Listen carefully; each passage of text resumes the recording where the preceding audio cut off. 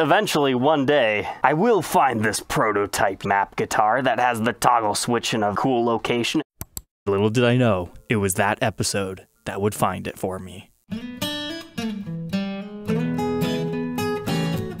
Welcome back, Troglodytes, to your daily dose of guitar information, the Trogly's Guitar Show. Now, I own many guitars that I am ultra proud of in my collection. Things like the Aldo Nova, the Dragon Les Paul, the Brazilian Rosewood Custom and Elegant, along with many other guitars that I'm piecing together for my future museum. But today, we document the tale of how I found my #1 guitar, the map guitar. We're not talking about all these that show up on Reverb quite often. We're talking the one that was used on the poster, on all the promotional materials. And in all of these years searching for it, it was hidden in probably the most obvious place. So I was looking for this map guitar for years, and occasionally I would plug it on the show that I'm looking for that particular one, and I would get leads from people saying, hey, I just saw one listed on Reverb. They didn't understand that I was looking for this specific one because it's different from all the rest. It's got the toggle switch up by Maine, whereas the other ones were in different locations. So this tale starts just like any other. Hey Austin, I saw your new video saying you were wanting a Gibson map prototype. If you're actually looking to get one, I think I may know where to get it. Let me know. I've received many messages like this. Usually it just ends in heartbreak because it's a regular map. So I always reiterate, yes, I'm specifically looking for the one used in the promo shots. And he tells me, okay, I'll check and get back with you tomorrow, most likely. Well, we go from November 10th to almost a week later, and he's asking me if I could send a picture of the example I'm looking for. So at this point, I was just thinking, nah, it's another one of these false leads. It's not what I want, but I decided to play along because you never know who's gonna find the guitar that you're looking for. And if you teach them, they might find it. So I provided this photo, circled the toggle switch to tell him what I was looking for, sent it on, wasn't expecting to hear back from him. But his next message said, oh great, well I work at a guitar shop and watch your channel, and just happened to see a video of you mentioning the guitar, and then the very next day, the guitar shows up to his shop. Then he says he's got 2 of them that are in on consignment, and one looks like the prototype I might be looking for. And then he offered to send some photos. So at this point, I'm still feeling very skeptical, but hoping and praying that might be what I'm looking for, because I felt he was dragging it out a bit too much, not giving me photos. But as soon as I saw it, I knew it was the one. Look at Texas. There's a line right here, and there's a line right there. You also have a single circular wear pattern in the front leading knob. And then I later found out he works at Carter Vintage in Nashville and was being consigned to them by the family of the guy who carved these for Gibson, the celebrated James Hutchins. Needless to say, I bought 2 map guitars that day. It truly was fate that led me here. A viewer of the show reached out, told me about this poster on some sketchy website, and I happened to buy it, happened to unbox it on the show that employee just happened to be seeing. The guitar walks into the shop almost the exact same day, and here we go. We're making history for this special July 4th episode. I'm so excited to see this thing. Ah, there it is. It's so beautiful. Now, unfortunately, it's a little bit more rough than I was expecting it to be when we shared some photos back and forth, but it kind of helps paint the story of the very first promotional one. Oh, this is just surreal to finally have this in my hands, but this one has such a story to it. It has a pretty big chunky neck. It actually reminds me of like some mid-60s melody makers, how they start off maybe a little bit slimmer right here, but then it gets like ultra beefy up here. But you can see the construction of this is rather crude. So it was probably the first Gibson version one. As we were talking about earlier, it's on all the pamphlets, and even inside the pamphlet here with Orville Gibson. It's even plastered here on the back. You find it in a bunch of spec sheets. I mean, they used it on clothing back in the day. That's right, this is a true 80s t-shirt I found. They're still making pins that say that today. It's just always somewhere in Gibson advertising. It was the birth of the whole American-made world played phrase. And this is that exact guitar that everyone has seen. So I was telling you, it's kind of crude, and it's mainly because of the back plates. Nobody's ever seen the back of this thing. It's the front that's popular, but they're not even recessed into the body. Same thing is true for our toggle switch cover here. I'd imagine they decided not to put them up here because it's a lot of work doing an extra cavity. Why don't we just make this one a little bit longer and put it down here? Who cares if it's not as functional? They only did this one to be pretty for a photo shoot. That's why they didn't care about what it looked like on the back. And for your non-believers out there, you might say, hey, the color looks a little bit different than it did in the photo. Are you sure that's the original one? I gotta remember, this thing was taken around to a bunch of guitar shows used as a promo type thing, so the lacquer has aged. So that's why you can use key details, like I was telling you earlier, how Texas has a line right here and then another one right there. Depending on the angle that you view it from, it actually has like a chatoyant effect to it. You can see that same line right there and there. It's got the toggle switch location that we all know about. Now someone has changed our orientation of it at one point in time, but we still got the diamond posi lock in the same position. And we've got the flip out winding tuners that we could just barely see. But here's that one additional feature I haven't told you about yet. You see right there on the first fret, there's like a dirt or scuff mark on it? Still there. The neck is pretty hastily glued in there. Looks like they were going to put like a strap button or something right there, but then decided to fill it in. I mean, you can tell it's actually a pancake body to get the thickness that they need. That's also true on later production ones. But now that we know that this is the first promotional Gibson branded one made, let's learn about the history of why this thing even exists in the first place. Our story actually begins with the Epiphone branding. Gibson bought Epiphone back in the late 50s and continued to make guitars under their branding for quite some time. However, let's paint the landscape. The 70s and 80s were full of copycats from Japan and other overseas countries, and they were really hurting Gibson and Fender and other manufacturers. However, in 1982, Gibson gets the idea, let's make the Epiphones in the United States again. So they introduced the Epiphone Spirit model. It's kind of like a Les Paul double cut junior-ish like shape, and then they also had something called the Special, which was an SG. They had these cool combination wrap tail pieces, and that's when this comes into play. They made the Epiphone map guitars as more of a promotional thing. They had a big contest where if you go to a dealer's store and you try one of the new Epiphone USA models, you'd be entered into a contest where you could get to go to Kalamazoo for a day and 3 nights in Nashville. Probably tour the Gibson plants would be my guess. But to Gibson and Epiphone's surprise, those doofy promo map guitars were actually a big hit because everybody was all, yeah, American made, USA, and we still are yet today. Now, when we say big hit, it's more so people were like, hey, those are kind of cool, I like them, rather than, yes, I need to buy that guitar. Because honestly, the USA Epiphones, they didn't last too long, 1982 through 1983. So after the success of the Epiphone map guitars, that's when they decided, okay, let's do some Gibson branded versions. So is this the very first map guitar made? I don't think so, but it's probably the very first Gibson one. It's not actually marked a prototype on the back of the headstock, so we can at least know for sure that this was the promo guitar. But let me tell you guys, this is actually bigger than most map guitars, and I didn't realize it until I bought that second one. That's right, America's birthday this year gets double the map guitars. So this one has a slightly different layout, and it's going to look a little bit more finished. And let me tell you, this actually feels like it has a real finish on it, unlike our other one. You're going to see a lot of differences, like what I was just telling you, the body is actually smaller. You can tell that this one only has 3 knobs on it and a toggle switch up here. There you go. You can see just how much longer this one is. It's also a lot heavier. And you also see the traditional pancake construction having a small layer of maple in between rather than just joining 2 pieces of mahogany together. The edges are a little bit more finely milled. You're really just seeing how crude the prototype slash promo one is. Further looking at them side by side, you can actually tell the whole orientation of the guitar is different. Look how the pickups are centered within the American body on the promo one, whereas the production ones was shifted just slightly. This also helps illustrate how different the controls were laid out too. And now look at the fine details of the body. Up here, you've got additional ridges taken out of it, whereas it's more smooth on the other one. Michigan has an additional cut-in where they decided to smooth that out on production. You've also got some more of that down here by Louisiana. This one over here is actually legitimately marked a prototype, with absolutely no other serialization on this. However, I have seen one guy claiming that he has like 8 or 9 prototypes, so there might be a considerable amount of these prototypes out here. Also note that the heel is very traditional here, whereas over on our poster child, it's not so good.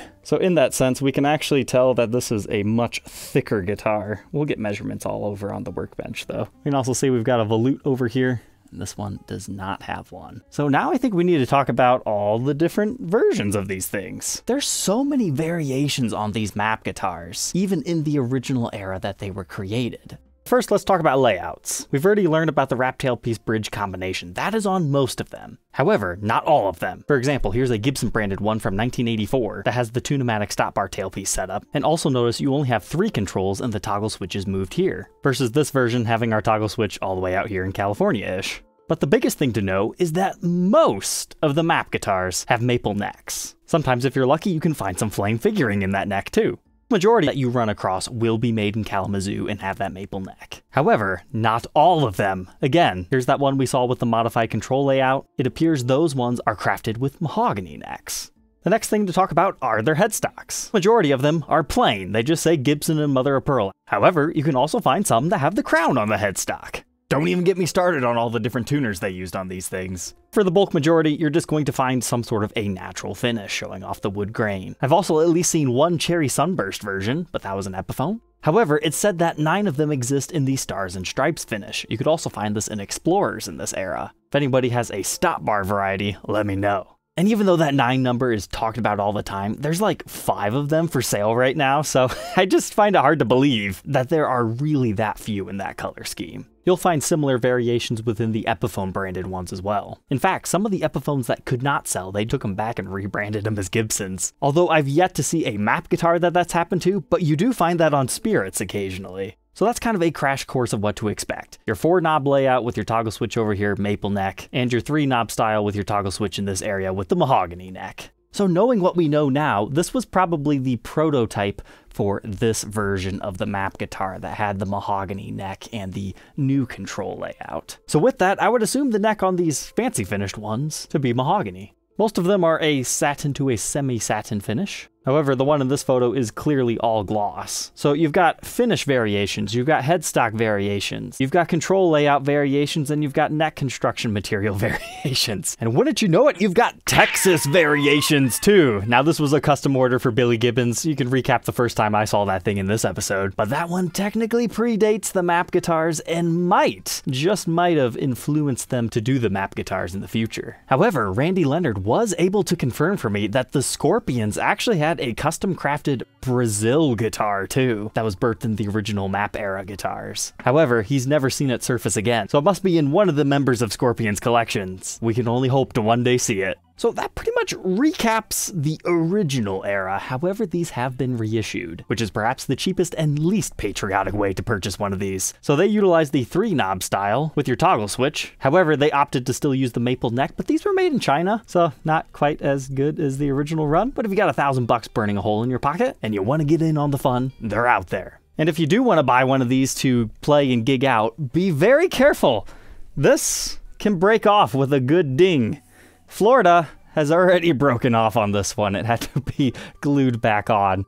But in the late 90s, they did make a few more of these, like this cool one. It's a slightly different stars and stripes, and we got the cool star inlays on the fretboard. You also have a star on the headstock, and the back is a beautiful white. This one was made in 2001 because of 9/11 was a tribute to America, and it has a traditional flag on it, with the star inlays and a fancy blue back. Same story on this one, but we've got the concentric swirl flag design. It's definitely one of the more out there ones, and it also has a dark blue color. But ever since Hutchins retired, I'm not personally aware of any more map guitars being made. I think Gibson decided to let that be his thing. So the guy who carved all these map guitars, his name is James Hutchins. He worked in both of the Gibson plants, starting in 1963 in the Kalamazoo years, all the way ending in 2008 in Nashville. So he is the guy who carved these things, but he did almost everything within Gibson at one point in time. Where he ended up in the twilight years of his employment at Gibson, he was the carved top manager. We're talking things like the really fancy, elegant L5s. You'll see his name in a bunch of those. And the very last map guitar that he created has a really cool quilt top. It's currently in Craig Brody's collection. He's a dealer down in Florida. This one's cool for the story. His is cool because of the beauty. So now we got to talk about the desirability of these things. People ask crazy money all the time, but unless you're a guitar store owner that wants to put it up in your shop to create some draw and attention, a conversation piece, or maybe you play a lot of 4th of July gigs and you want a themed guitar, you don't really want one of these things. So they can be kind of a tough sell. So wait till you can get a good deal, because outside of marked prototypes and the poster child and like the last one made and other cool ones, they generally don't hold a lot of crazy value. At the time of recording, there's a good handful that have sat for over a year. And these might be your asking prices. However, this is what recent sales figures show, and I'm pretty sure this was the one that was new old stock with the original box in mint condition, which had sold the previous year for like only $2,500. So for the rest of today's review and demo, I'm going to focus on my poster child, the guitar I will never sell. You could tell the original family didn't want to part with it because they had held on to it for 12 years after his passing, but whatever made them sell it, I'm glad it's in my collection because a lot of people are going to see this thing now. And if you guys are really interested, we can do an in-depth documentation on the prototype back there on another patriotic holiday. So without any further ado, let's go ahead and throw the United States of America on the workbench.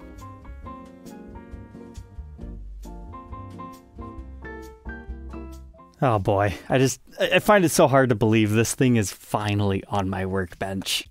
So, what pickups are in here? I was expecting Tim Shaw PAFs. However, what I found was probably just whatever was sitting there as spare parts. You can see one of the screws is actually missing out of our base plates. I honestly don't care enough to break the original solder joints to see, are these late 70s T-tops or maybe even mid 70s, because we don't have any type of date stamp.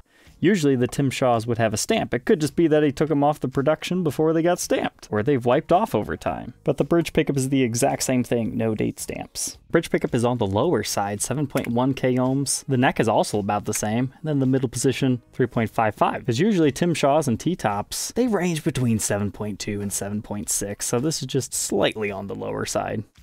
While we're here, we might as well take a look at our pickup cavities. So this is the neck route. It's short neck tenon, technically. The routes are actually looking pretty good in this as far as having some sort of a machine do them. However, our long drill run here definitely looks a little bit more makeshift in style once you really start to look at those routes. And it looks like there was a bit of an uh-oh right here where they put the screw in the wrong starting place and then he fixed it. This bridge pickup route is very tight. The neck pickup's a little bit tricky too. But this was really cool to see. There's a little bit of fading going on here. So yes, it would have matched the original poster color. But what's really strange is I don't even know if there's a finish on this guitar. I'm sure he used like at least a sealer coat, but like if you go up and sniff this, it just smells like mahogany. If there is something on it, it is incredibly light. But unfortunately, Hutch is no longer with us, so I can't get his detail take on it, and I'm so sad about that. But I'm glad I can carry on its legacy for a little bit.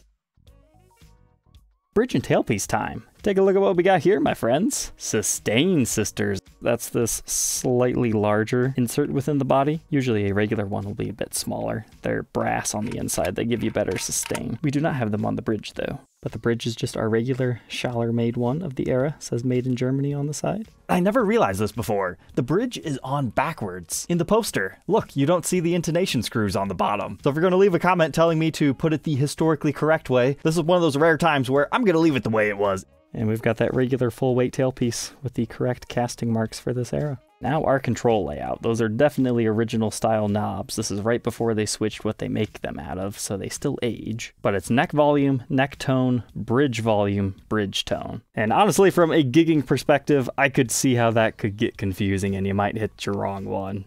Let's just take a second to appreciate the edges of this guitar. Thankfully, this one has not been broken anywhere, but we've got plenty of nicks and dings, such as right here on the corner, to be expected. But there we can see double layer of mahogany, no maple in between, and all these intricate carvings. They didn't have to go as crazy as they did on these, but they did. There's a nice ding up here. Some dings up here by Canada. And we'll take a look up along the west coast to see if there's any erosion by the ocean. But then we hit our strap button. I like how it's slightly recessed into the body by necessity, not necessarily because he probably wanted to. It's just the way it fits into the body there. And then we get to our output jack, which seems to have been corrected from when it was like sticking all the way out. I think I'll leave that alone, but if you noticed, as much as it bugs me, I did have to move the toggle switch to poster positioning. Our switch tip is like oddly shaven down in some areas. Not sure what the story is on that. But the South is in pretty good condition. Texas has a small ding, and miraculously, Florida is still attached. As far as how the top's held up over the years, you've got a couple of light dings and impressions in this general area, but nothing too crazy.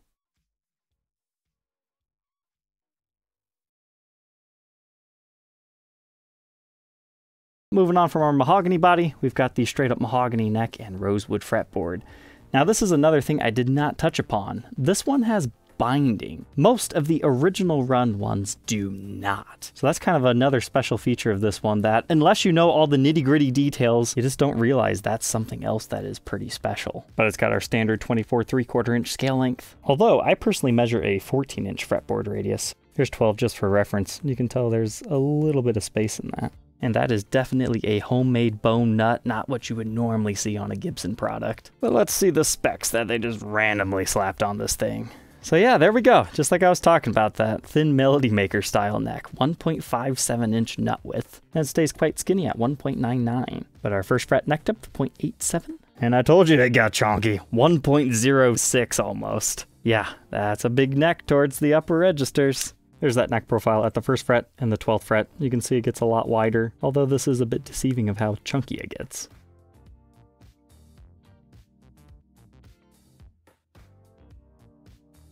And now our headstock. I know what you're thinking, Trogly, it's so dirty, why don't you clean it up? It's not dirty though. There's definitely not a super clear coat over top of it. That's probably why they didn't feature the headstock too predominantly in that photo. This light area to me actually looks like he might have had a tuner on it at one point in time that impressed it and changed the color a bit. But of course we have the cool flip out winding tuners. They called them the Crank. You could also buy aftermarket heads, but I don't currently have a set of those in my collection. They flip in and out. It's basically a built-in peg winder, makes string changes fast and handy. Nowadays, if you got one of the winder guns, they're not too useful unless you're not on your workbench, but they're really cool. A nice piece of Gibson history. But our truss rod is in good shape and functions. We've got the mahogany neck on this one, which is a rarity. And the cover is exactly what I expected. It's got some scratches and some light aging. So now what you're probably curious about is how much bigger is this than all the other production ones? I took some measurements. So from the tallest area right here all the way to the bottom, I measured 20.5 inches. Whereas this guy over here, I only got 20.25 inches. So it's really not that much longer. The biggest difference was actually how wide the guitar is. So from this point to the end of Texas over here, I got 12.25 inches. Whereas over here, I only got 11.4. So it's almost an inch wider. Our other dimension is the body thickness. This is just like a Les Paul. It's a full 2 inches thick, whereas this one is 1 5/8 inches, so 3/8 inch thicker on our poster child. But let me tell you, when it's solid mahogany, that adds up. So they really changed the dimensions here. That's why I'm wondering, did the Gibson version actually come first? I know the history books say the Epiphone models did. That's why I was kind of hoping I'd find some dates in here or something, first map guitar ever made. But the other thing might just be, they thought those tiny ones didn't look good enough for a poster, so they had him hastily make one that's larger. And now we move on to the back. I'm not sure if you guys saw this earlier. If you get it in the light, you can still see the planing marks, is what I would assume that is. They didn't bother fine sanding the back of this because it wasn't gonna show in the photo shoot. In fact, it really wouldn't surprise me if this never even had back plates until a later date. That might explain why A, they sit proud, and B, they don't actually even cover all the route. There's a small area poking through right there. And they're clearly not the regular Gibson quality of back plates. And on top of that, these are not even the style of screws that they were using in the Gibson factory at that time. Especially not these tiny ones. But wait till you see these pot codes. 1978 42nd week. This one over here is 1978 25th week. Now we could go all conspiracy theory and be like, hey, this was actually created in 1978, so it technically predates the Texas one. No, everything about this just screams, hey, we've got some scrap wood here. Make us a promo guitar. That's bigger. Maybe somebody else who is still with us remembers the tale of this one, but I'm pretty sure this was made in '82. We've also got this interesting wood grain line running down here. It's not a crack. But then I saw this. This is a multi-pieced body. So they had to glue another slab of wood right here to get the Florida and Texas extremities. And that is what then carved and made those lines I was talking about earlier, at least the big one right there. I would have never known that that was a seam line had I not looked at the back though. That other one that makes it look like the sorter hat, that's just in the wood grain though. But now, ladies and gentlemen, the reason why none of the other ones have the toggle switch up here. I was always curious why they abandoned that, and it's because the dimensions just aren't right. So they've crammed this 3-way toggle in here, but do you see what they did to our contacts? They had to bend them out of the way, and they had to route more wood out of the cavity on the edges to get the thing to fit. So in a production sense, they wouldn't want to bend them all up and have to do hand routes and stuff like that. So they at least would have had to enlarge this a ½ inch. And at that point, you're just getting too close to the edges. They're going to snap. I mean, it's already a prone area to begin with. And then to route it even further to have a lip to put the plate on, it just wouldn't work. That's why they threw them all down here. Our neck definitely has some sort of a light finish on it. It's either that or the light coating that they have over this has just kind of buffed into a semi-gloss over the years of being used. It's probably more so that. But things like the heel feel just as raw as the back. And I really think they should have just left the heel giant to form to the rest of the guitar rather than this. But there's that now famous splotch stain on the binding. You've actually got quite a bit of that on the base side of the neck as well. That's not something that I think you would clean off, it's just tooling marks. I guess now that I think about it, the crank tuners were kinda new at this point, so maybe it wasn't just all parts he had in his desk. He wanted to use some cool stuff too. But you've got some nice patina worked up on these tuners. And there we go, made in USA stamp, but no traditional serial number or prototype stamp. But now it's blacklight time. So far, it seems the fact that this didn't have any type of finish seems to hold true. The knobs glow the way that they normally do, as does our binding and inlays. So we must have some sort of a light lacquer over top of here, and that definitely makes sense based on what we could see on it. But the back is definitely looking bare, but there's a very light glow, so maybe they did just spray the neck a little bit because they knew there'd be a lot of contact with somebody's hands here. And interestingly enough, it looks like our screws have lacquer over top of them. All said and done, the United States is 8 pounds, 13.1 ounces. Let's go ahead, plug it in, and finally hear how this one sounds. All right, so I went to play this, and yeah, I didn't notice there's not a top strap button. I thought it was rather peculiar when I first got this that this particular screw was not sank in all the way, and now I realize why. That's what we're using as a strap button. Totally safe.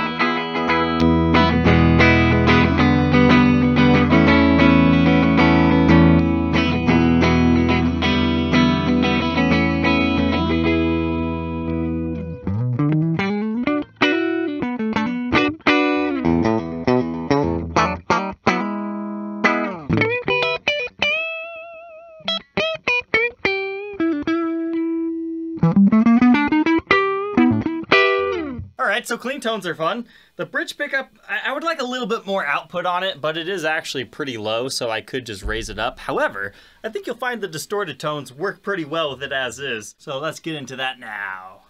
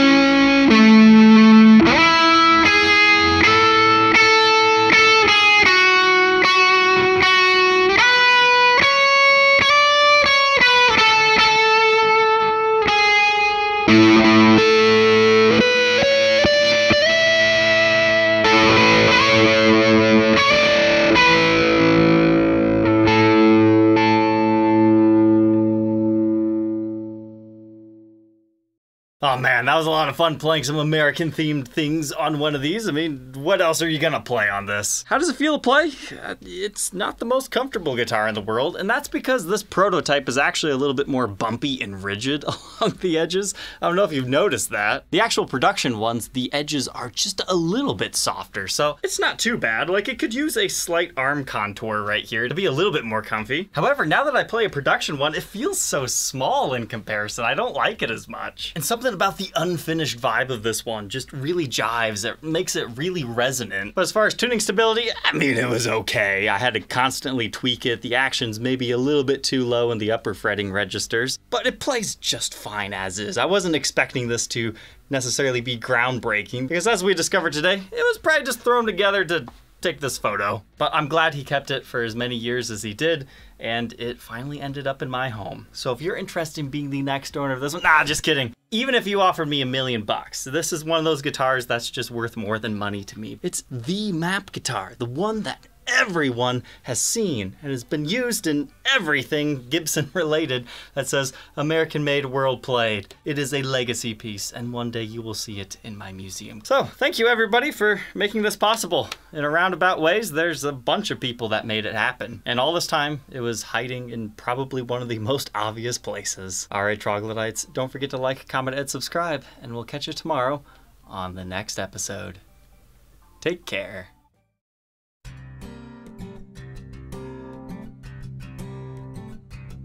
If you enjoyed tonight's episode, consider subscribing. I post videos like this every day. And you might even enjoy this next one.